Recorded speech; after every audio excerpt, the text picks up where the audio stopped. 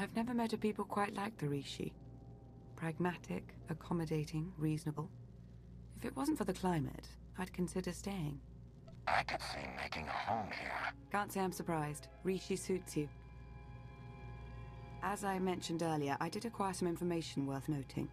Rishi observations surrounding the Revanite stronghold fit what we know. They're holding powerful warships on standby, and they're well protected.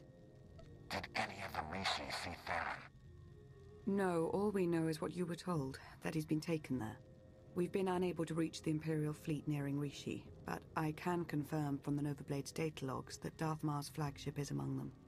Guess I better get to cracking some Revanite heads. That's the spirit. I do like bounty hunters. Press on. Stall their ships if you can, and we'll do what we can from here to reach the fleet and lend support as needed. I'm no pushover, but you aren't joking.